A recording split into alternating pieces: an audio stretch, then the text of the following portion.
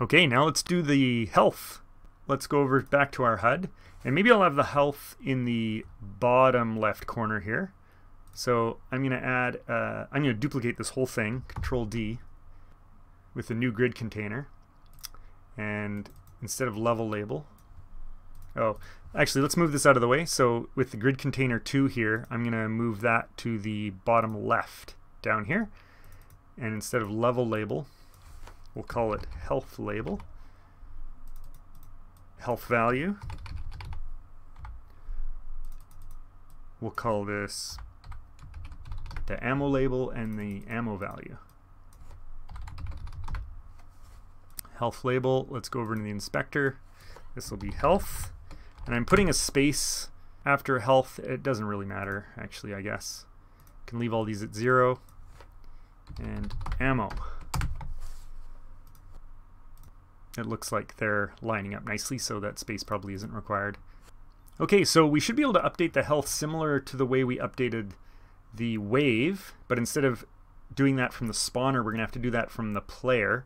So let's just go open here the player scene, and in the stats script, is that where we take damage? Yeah. Okay, so we currently have a signal that's sent when we die. We also want a signal that's just going to send out an update on the health. And we'll emit that signal every time they take damage here. So we can put that right under here. Let's get rid of that old comment.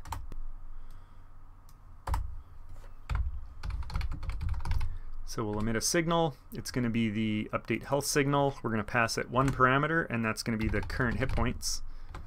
Good.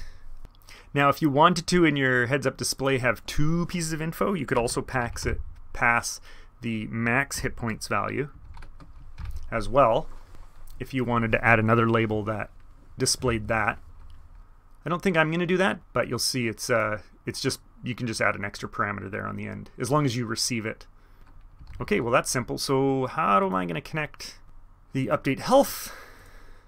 That's not going to work, because our HUD is not available. So let's close the player now. And in the game, I just Control S there, I'm going to right click the player and choose editable children here. And that's going to allow me to expand the player so I can get to the stats node. And now I can click the update health signal and I can connect it to the HUD. It's going to be called onStats update health. And then remember, we need to receive 2 parameters because we're sending 2 parameters. So we'll have the current health, and let's just see what happens when we do 1 here. Oh, and we're going to need to add these health and ammo variables. onReadyVar health equals. Let's do the health value, and onReadyVar ammo. It's going to be the ammo value. Good. And then here we can go health.text equals string current health. Good. Okay, is this going to work? Doo-doo. Oh, it's working. I guess I didn't need to add that second parameter. Okay, health is 0. That's not helpful. Health is not even updating when I get hit. Also not helpful. Bite me. Nope. Alright, what did I screw up there? Health text. Health is the health value. We're passing current health. Okay, let's debug a little bit here and trying to update health in HUD. Is that, are we actually receiving that signal? Nope. Definitely not happening. Okay. On stats health update, let's see what's going wrong here. Let's go back to the stats. Let's go to the script.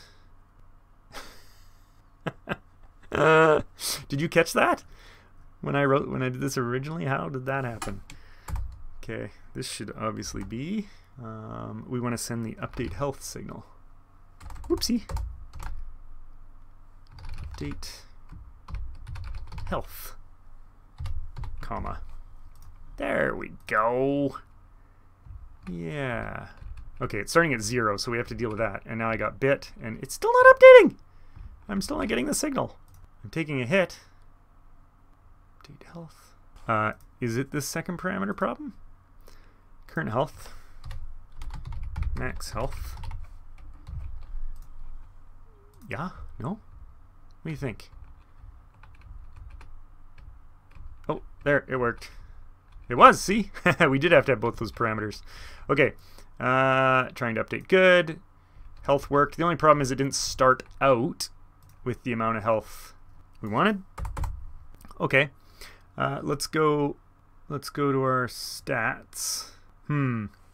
So we want to emit this signal when the node is ready and the current hit points have been set to the max hit points, but we already know if we emit the signal here, the HUD might not be ready yet and we might get an error.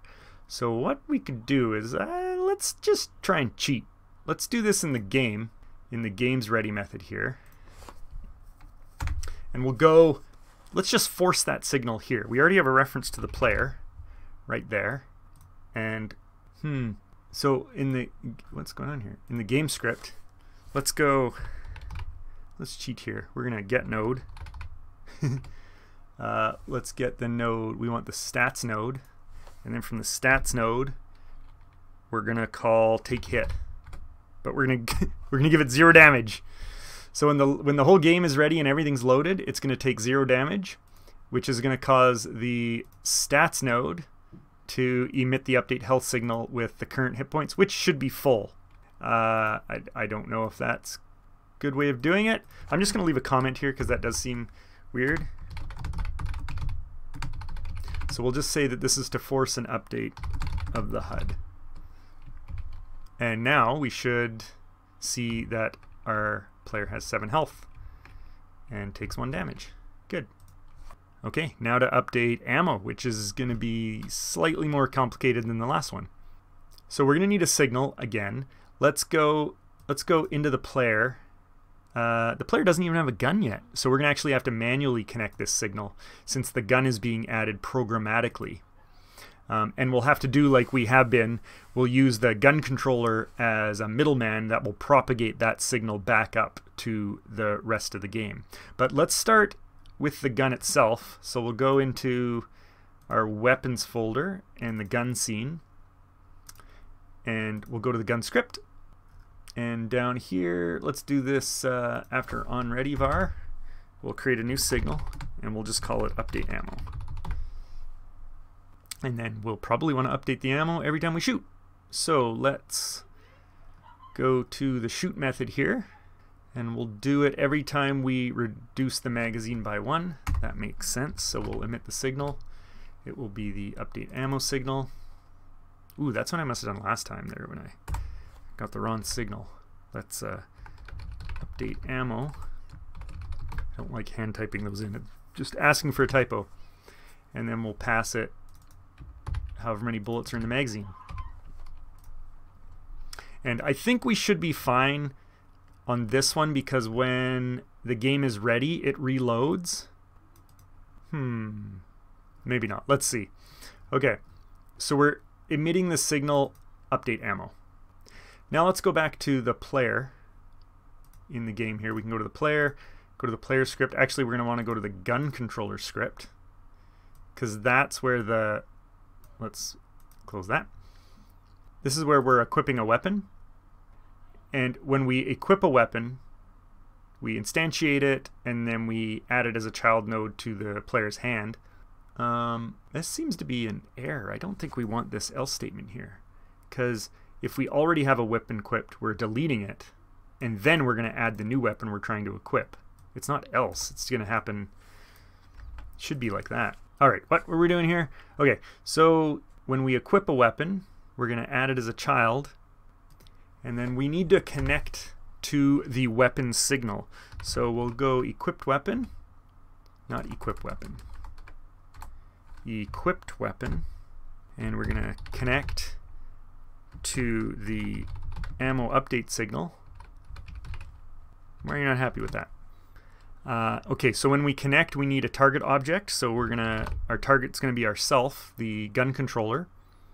And the method we are gonna call is a method we'll make up now, and we'll call it on gun, so the node, and then the method, or sorry, the signal. So on gun ammo update is kind of our naming convention here. And then we'll have to create that function. And we can do that down at the bottom. We can maybe put a label here for signals. New function on gun ammo update. We're gonna receive the ammo value, and then we're gonna propagate the signal. So we're just re-emitting the signal to the rest of the game. And that'll be our ammo update signal, which we don't have, so let's add that here for our ready function. Signal ammo update.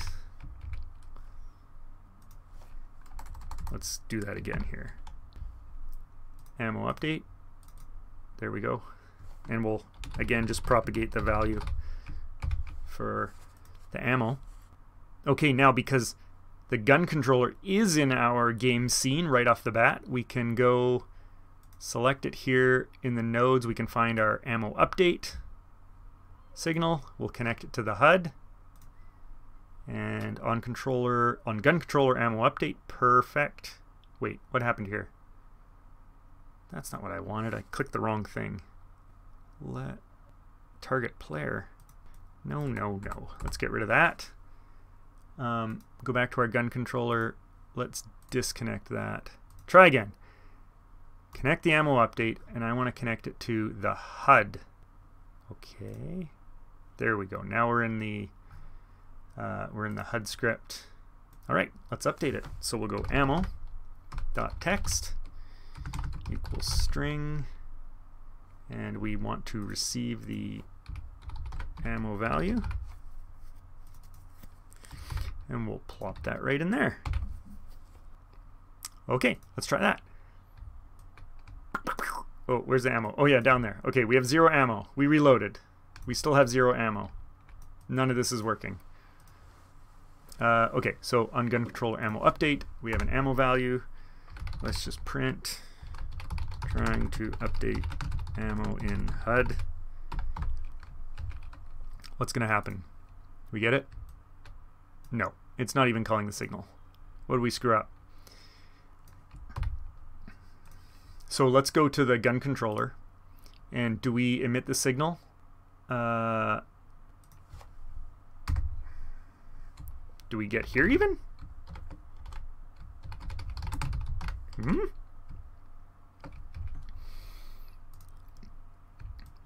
Nope, we don't get that. Okay, what did I mess up in this line here? One thing I noticed is it didn't autocomplete, which was annoying, so maybe I'm just going to take another stab at that. So we have an equipped weapon dot connect. Well, it's working now. Ammo update. Oh, it was update ammo, not ammo update. Okay, well, that explains it. I had the wrong signal name. Man, autocomplete, lifesaver. Why did I not pause when it didn't autocomplete the first time? That would have saved me all this time. Okay, so updating ammo. I assume now that's the correct one. Ooh, errors. Okay, good. Invalid index test. Right on. That should be text. Good catch there, Godot. Boom. Update ammo. Boom. 11. Yay! Okay. Reloads. Let's try with R. R. Does not reload. Okay, so we should probably send that signal out when we reload. So let's just copy that. And we refill the magazine somewhere, right? Right here, we refill the mag. So let's try emitting the signal there. So do we start out with, yeah, we start out with 13. Good. Shoot a little bit. Hit R. Boom, 13 again. Oh, that's nice, eh? Nice having all that data available to us.